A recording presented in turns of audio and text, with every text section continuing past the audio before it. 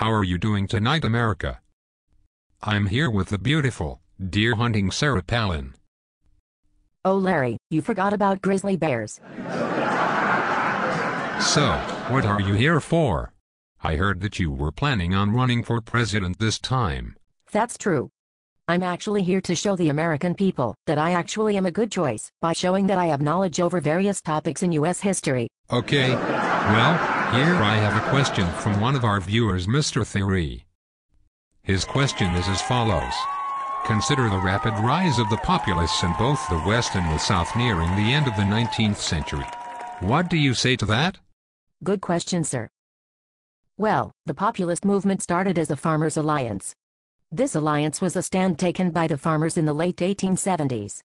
By forming an alliance, they sought to fight the railroads and other corporations that held them back through the means of buying and selling.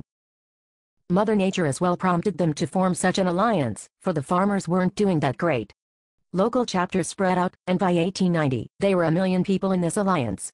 It didn't accept colored people, so it made itself weak there. Through this farmers' alliance, came the Populist Party. What they sought was to nationalize railroads, communication, a graduated income tax, and a new sub-treasury scheme to get the money. They also wanted the unlimited coinage of silver, as a way to cause inflation and solve all their problems.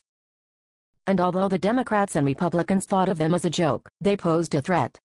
These people were very impassioned about their miseries, winning several seats in Congress, and polling more than 1 million votes for their presidential candidate, James B. Weaver.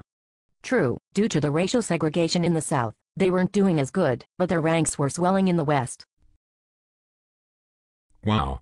I'm guessing that is the right answer. Oh, would you look at the time?